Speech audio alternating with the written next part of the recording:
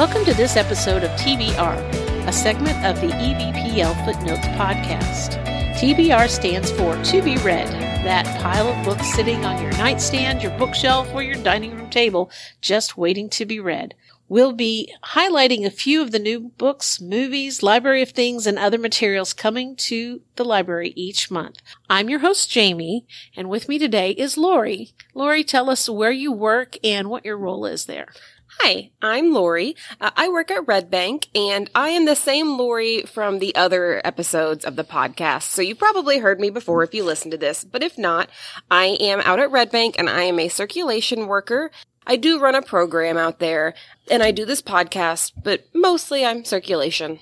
Lori and I have worked together before, not just on the podcast, but she always brings a lot of fun to the show. So I'm looking forward to this. Yes, we actually worked together when you first started at EVPL, correct? I did. We connected. We were just getting to know each other on a very casual, professional level. And then suddenly we both started finding out that we loved knitting. And that was all it took. A lifelong friendship made by knots. Yes, exactly. We are tied together. And I've talked on previous podcasts that I'm learning to spin, and you got your wheel before I did. I don't know how your journey's going. It's not. It's I bought the wheel, and I do plan on getting around to learning how to spin soon, or at some point in my life. But it's kind of just... I understand that. There's ambition, and then there's the time to pull off the ambition. Yes. Yeah, because I barely have time to actually knit sometimes. Yes, that is also true for me. So I thought we would go ahead and jump into the new items that caught our attention as we were considering what's coming to EVPL in March. Do you want to go first? Sure. I was surprised, before I jump into this too much, that we're getting 616 items throughout the system in just 1 month. That's a lot. Yes.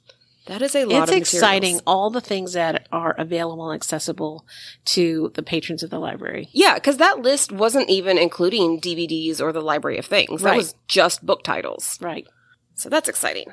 So one thing that I am pretty excited for is a kids graphic novel, actually. Oh, yeah. There is a series by George O'Connor called The Olympians, where he does little individual comic books or graphic novels about each of the major gods in The Olympians. Okay. And this one is the last one in the series, and it is about Dionysus. Okay. Which I'm super curious how they're going to adapt a Dionysus story to be child appropriate, but we'll see how it goes. I do know that this last one, I almost called it an episode, this last book is going to be told through the viewpoint of Hestia, who was the goddess that essentially stepped down off of Olympia to give Dionysus a space up there. Okay. All right. See, it's been so long since I've read up on my Greek mythology. So I recognize the names, and I'm sitting here as you're mentioning going, I don't remember who they were or what they did. The major ones, of course, that we all know, I do. Sure. But some of the ones like Hestia, I recognize the name. And then I'm like, okay, but I don't remember anything else about them. Hestia was the goddess of the hearth and home. Oh, right. So I thought it was something like that. That was what sprang into my mind, but it's been so long, I wasn't sure that was correct. So. Yeah, and she was worshipped on a very familiar level by a lot of Greek, from what we know, ancient Greek individuals, but she wasn't considered one of the major 12 by the end of the situation. So that's where Dionysus came in, and he is the god of wine and madness. Yeah. So that's kind of why I'm curious how they're going to make it child appropriate. Yeah, that was what I was thinking. I thought, isn't he the god of wine? Yes. And so you're right. That might be an interesting ploy. I'll be curious about your take on that once you've gotten a chance to read it. Yes, I've loved all of those in the series so far. There's 11 so far, and they've all been great. I'm just going in random order here. So one of the first books that I noticed, and this is going to sound a little bit different for my taste, but it's a book by Bear Gillis, the man who is in the TV show Man vs. Wild, Running Wild, or You vs. Wild. It's a memoir, of course, Never Give Up, My Life in the Wild. Now, I'm not normally a reality TV show kind of person. No judgment to anybody who is. It's just not my jam. But the one kind that I like is, the wilderness survivalist kind of stuff. I've always liked camping and hiking and things like that. So I find that interesting. So I'll watch, for example, Alone to see how these people manage. And I sit comfortably in my armchair and judge them for their mistakes, you know? And so because it's in that wheelhouse and he talks about, for those who are familiar with the shows, some of the major events that happen on some of the shows, the behind the scenes sorts of things, and the things that he's overcome in his adventures, but also in his personal life. And so I'm very interested in all of that. Yeah, I like memoirs, but I do think they are a type of book that you have to be really interested in that specific person. Agreed. Well, sometimes I will read something that's memoir, because I do enjoy memoirs that it might not be someone I know, but it's a setting or a place or a time that I feel like it'll give me a front row seat to some event in history. Sure. A child writing about what it was like to live through the Chinese Cultural Revolution, you know, and so I might not know who this person is, but that time and that front row seat, as it were, to those experiences, I find those really quite fascinating. Sure, yeah, they definitely are. And it's probably more accurate than my version of doing that, which is reading historical fiction that takes place in that time period. I like that too, though. And I feel like the thing I like about historical fiction is really good writers will do their homework on the history. And you can tell that in the writing. You absolutely can. And so then you feel not just like you're getting the facts, but you're engaged in the situation. You're feeling what is going down as you're reading about escaping from a concentration camp or whatever. And it's not just the facts, the cold, harsh facts, which they are, but also just all the connections and the human reality of what it would have felt like to be in a situation, whatever's being described there. Yeah, I particularly like Michelle Moran, who writes a lot of historical fiction specifically about ancient Egypt. And I like her interpretations of the stories a lot. I don't know how realistic they are. Yeah. But you can tell she's definitely done a lot of research into ancient Egypt. I can really appreciate the writers who just really do their digging, you know. And speaking of, and I know that this is going to be not coming in really soon, but I'm going to springboard off of that. And I know that eventually we will be getting in the DVD of Death on the Nile, the new movie that just came out, based on the Agatha Christie book, which I just got to see. And it was the cinematography, and it was gorgeous. Yeah. And it was really quite amazing. And so, that'll be a DVD to look forward, and not anytime real soon, but in the not too distant future here. Yeah. Another kids book that I'm interested in is called The Crab Ballet by Renee Latulippe. I did not pronounce that correctly. She's French. I am so sorry. I can barely speak English sometimes. But it's a picture book, and it just seems so adorable. The cover is a watercolor painting of crabs doing ballet. It's adorable. That's the only reason I'm interested in it. Sometimes, I know they say don't judge a book by its cover, but sometimes that artwork just pulls you right in. Yes. I mean, just the idea of little crabs doing ballet is adorable. It is. It is. It makes me think of the video with the hippos in the little pink tutus doing their ballet. Yes. And I know nothing about ballet either, so I'm just like, oh, cute. My version of ballet is the Black Swan movies. Yeah. Yep. So, the next book that caught my attention is called After the Romanovs, Russian Exiles in Paris by Helen Rappaport. Ooh. Now, I love history, and I read all over the place, and it can be just really random what historical thing will catch my attention, but I've always had a fascination with the Romanovs and what became of that family and all the events that surrounded that. You know, my take on based on what I've read, my take on as a non-historian, just amateur interest, is that the last Tsar, Nicholas, was not a bad man, but he was a very poor ruler. Yeah, he just seemed oblivious. Right. And he was guided inexpertly by his wife and other people, and he just made poor choices that,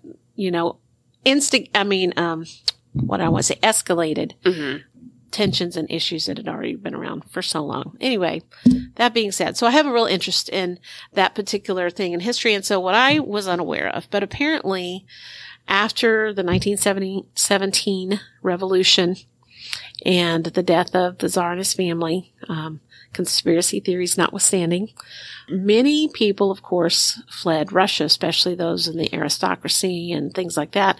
After the 1917 revolution in Russia, many of the Russian aristocracy fled Russia to find, places that were safer for them. Of course, that was not a good time to be an aristocrat in Russia. And so many of them wound up in Paris. And so what occurred there was you would have people, and many of them, when they did leave, they were not able to take their wealth with them or any of those things. So some were literally leaving with the clothes on their back. Yeah, I had read once, and I don't know how accurate this is, that the Romanovs, when they were trying to escape, the young women actually sewed a lot of jewels into their dresses. Yes, according to what's been I've read in other books, that is accurate. When the family was shot, what was unnerving to the people shooting them was the girls seemed to be bulletproof at first. Yeah. Because the bullets were bouncing off the gems that were sewn into their corsets and clothing.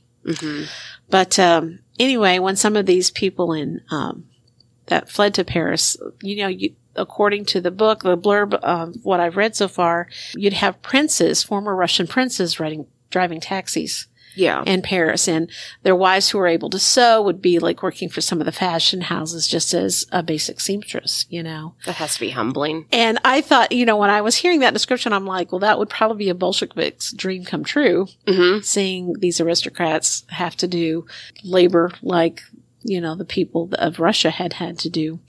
And so it kind of describes in detail, according to what it says, the ones who did well, some did rise to success, and the ones who were just always into how we're going to get back. They were plotting and planning how they were going to overthrow this situation and go back. And then there's people who were just basically stuck in a cycle of poverty and always homesick for their homeland. And so I find that really interesting. I think that would be something that I would really enjoy reading. Sure. It's definitely a part of history that we don't talk about very often, because typically when you think about the Russian Revolution, it is the Romanovs being chased out and then eventually killed, and then the more communist ideas that came up afterwards. But you don't really hear about the people that were chased out of Russia.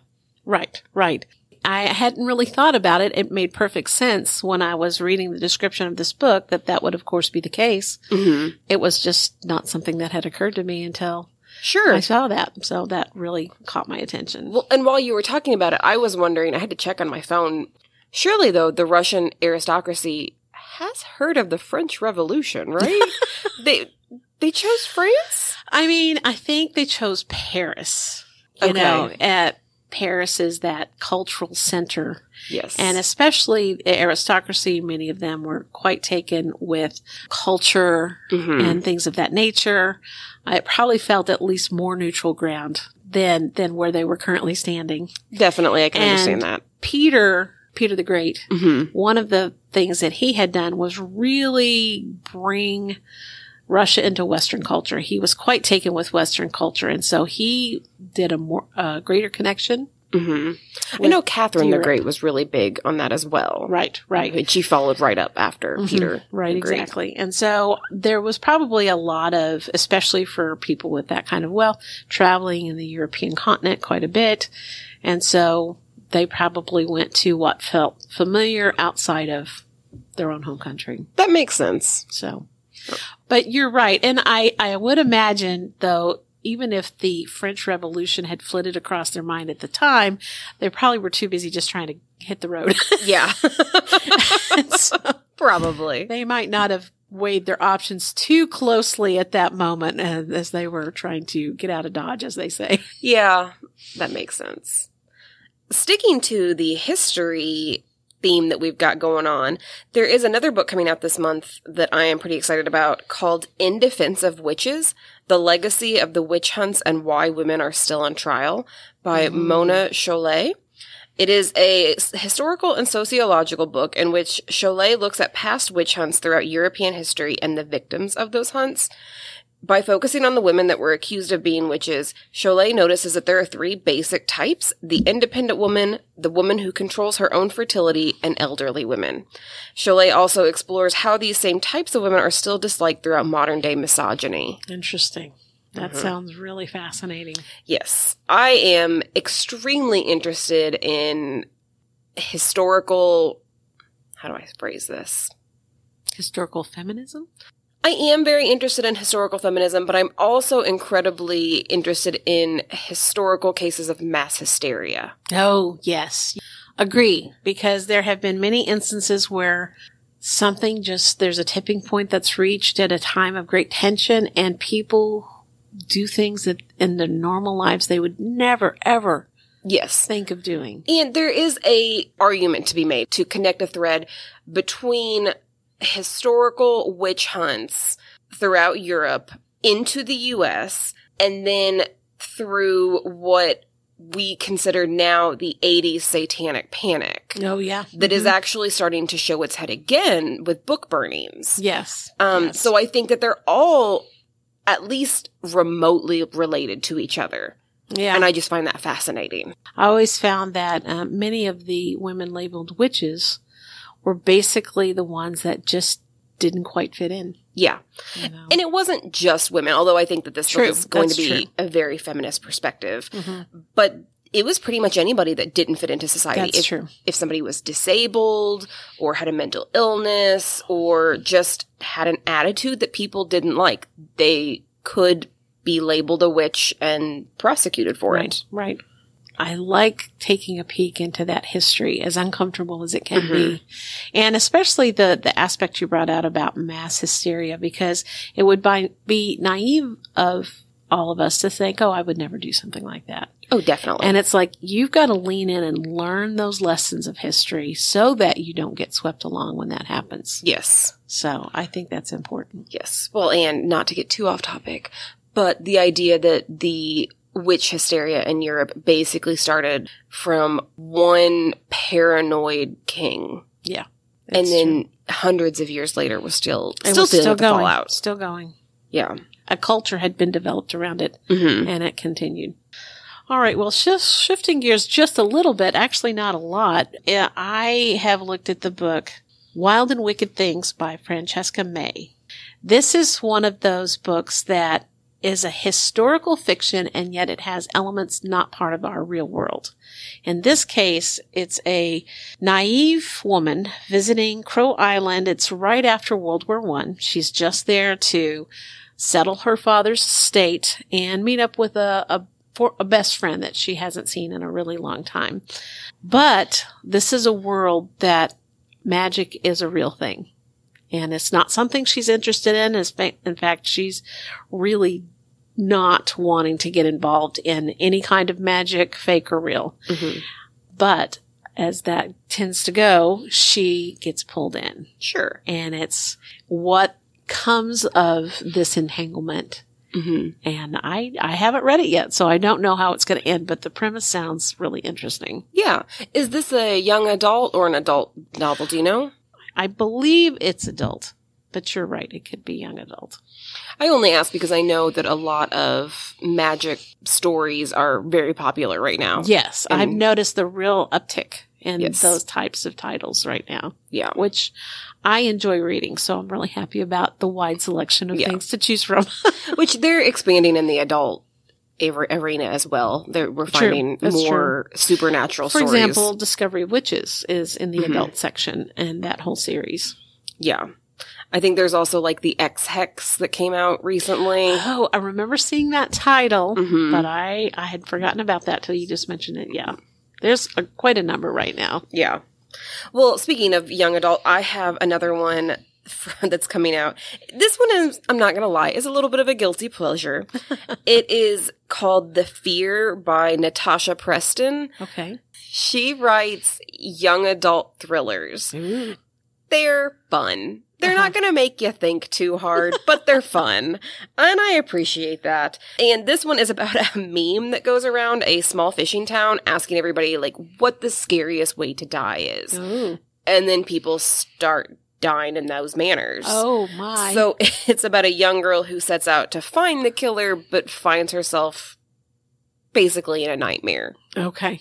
Well, speaking of guilty pleasure there, I just want to say, and I'm sure I've said it before, but I firmly believe this, a reading diet is well-rounded. Yes. Everything from vegetables to candy. So I think you should just be able to enjoy it if you enjoy it. Oh, I do. It's just one of those authors that while I'm reading it, I can tell what's going to happen chapters ahead, but it's still fun to read. Well, exactly. I mean, there's a difference between those ones that are just so predictable and not engaging and the ones that I can still see where this is going, but this is just so much fun. Sometimes the descriptors and the characters, even if you can see what's coming, are just so much fun to engage with. Yeah, I think Natasha Preston's books are basically young adult Lifetime movies, and I find that fun. That makes sense. That makes sense. Okay, so I do read all over the place, but I really do love murder mysteries. And so a lot of times I'll read a couple of other things to stretch it and then read another murder mystery, you know, and I that's always going to be a part of my reading diet. There is a book called Murder in the Park by Jean M. Dams, a murder mystery set in the 1920s. And we're in the 2020s right now. And so that's kind of piqued my interest in looking back at what it was like 100 years ago in the 1920s. And this is a war widow. And her husband was lost, as I understand it, in the blurb in World War I. She's got a comfortable life. Her family is well off. And she's comfortable just not doing, you know, just kind of getting into a normal life and not getting emotionally attached. Sure. And then this man that she's befriended in an antique store is murdered. And then one of her father's oldest friends looks guilty for it. And she doesn't believe this. And this, of course, draws her into finding out what happened to her friend and what really happened in regards to her father's friend. I do love period pieces. And I like both watching them and reading them. So I like historical fiction. I like feeling a part of that part of history, but also watch TV shows that are period pieces. One of my favorite series, which, by the way, we have in the library, I believe on DVD, but definitely through Hoopla, is the Miss Franny Fisher Murder Mysteries. I love that one. And it is set in that same time period, although in Australia.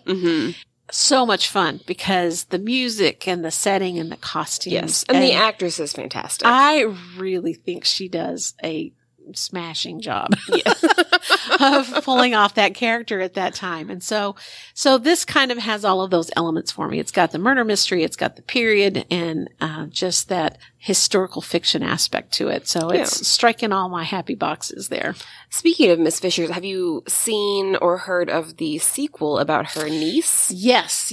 I only saw one season and I did watch it. I'm hoping another season will be produced, but I was thinking just the other night that I wanted to look and see if another season was coming out for that. I think there's a movie coming out too, or that recently came out maybe about Miss Fisher. Because it kind of ended with a question mark? Yeah.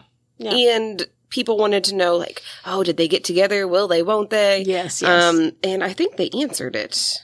Yes, Miss Fisher and the Crypt of Tears. Oh, yes. That actually came out about a year or two ago. And that I watched that. That was definitely a lot of fun. I think they do a really good job of producing those, and the characters are wonderful. And I mean, it's one of my favorite shows. Yeah. I have one more book on my list that I'm excited about because I'm a slow reader and I probably won't even finish all of these next month. But this one actually is the one I'm most interested in, and it is called Hell's Half Acre, The Untold Story of the Benders, America's First Serial Killer Family by Susan Jonasis. If you don't listen to the other episodes. I am a huge fan of true crime and horror. And they're not the same, but they do they overlap. Yes. Yeah. And so this family seems to be the family that a lot of classic horror movies that feature killer families is based off of. Like The Hills Have Eyes, that kind of family. Okay.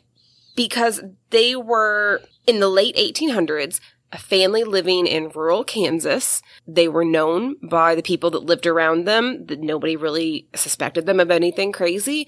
And then they disappeared one night. They just left. Okay. Nobody really knew where they went. Spoiler alert, they've never been found.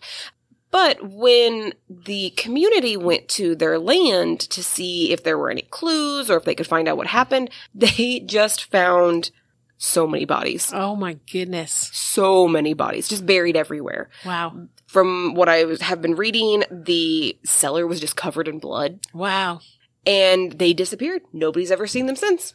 I mean, obviously they're dead now because that was late 1800s. Yes. 18th century. Yeah, we can all sleep a little easier knowing that that's probably true. True. But I mean, they got away with it. Just a family killed together, disappeared. Nobody knew what happened. Wow. I wonder if the townspeople had no clue.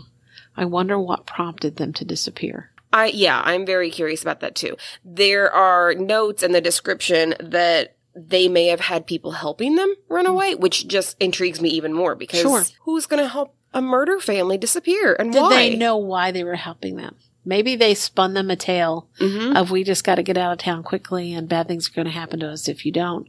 And if you believe your neighbor, then you might have done it innocently, not knowing what you were helping or who you were helping. So that's a really good question. Maybe they just paid them well enough. Yeah, could be. It's also, how'd they get away with it for so long? Yes. Yeah. That would be a real puzzle. Yeah, because even here in Indiana, we have a history with Belle Guinness, who was a woman that murdered many men. We don't actually know how many she murdered. But she got caught eventually because you can't just have people show up to your house and disappear and never show back up anywhere else. That tends to raise eyebrows. Yeah, even in that time period, you would have family at least asking about them. Exactly. All right. So the last book that I was going to mention is by an author I've read before. I like finding a good author who I enjoy because, there's so many books to choose from. And I know that I will not read all the books I'd like to read in my lifetime. So I'm like, oh, I've read this author and I know I like her. So The Paris Apartment by Lucy Foley is coming out. Now, if you haven't heard of her, she's definitely the murder mystery thriller kind of writer. And I read her book called The Guest List, which came out a year or two ago.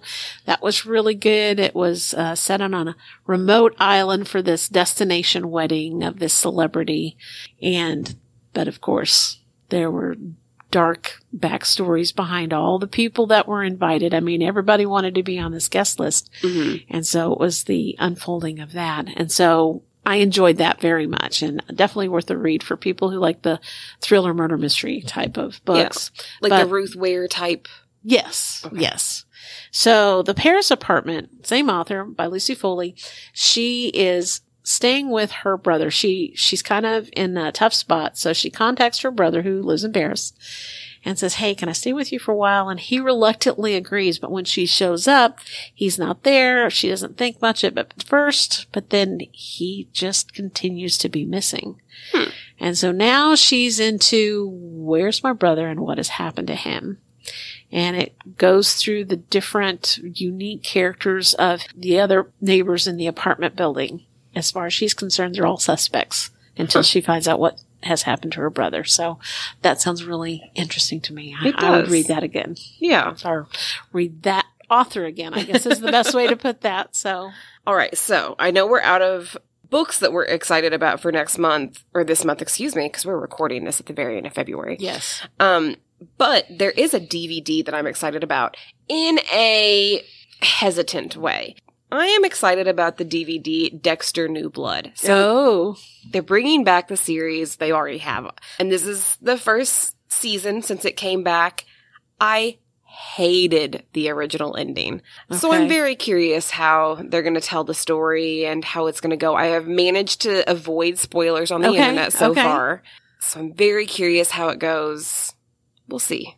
I can see that being a series that you enjoyed. I mean, the original series. Mm-hmm. So I still think that out of all the TV shows I've watched, the opening sequence for the original Dexter, probably the best opening sequence of any TV show. okay. I love it. I need to revisit that opening sequence. Yeah, he is basically getting ready for work Uh-huh. and Oh, making right. his breakfast and Right. everything. Right. I remember that now. So threatening.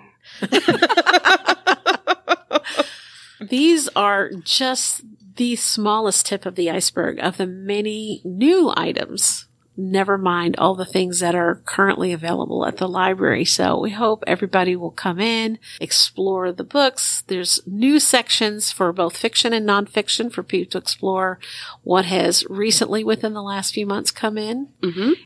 Those sections are continuously being added to. And so there's always going to be something. And of course, our staff is happy to help people find just the right book. It thrills me to help someone find just the right book to read. Yes, every time. Yep. I have to dial back my giddiness so I don't frighten them. This has been a production of EVPL Footnotes. Join Jamie next month for TBR as she explores more new items coming to a library shelf near you.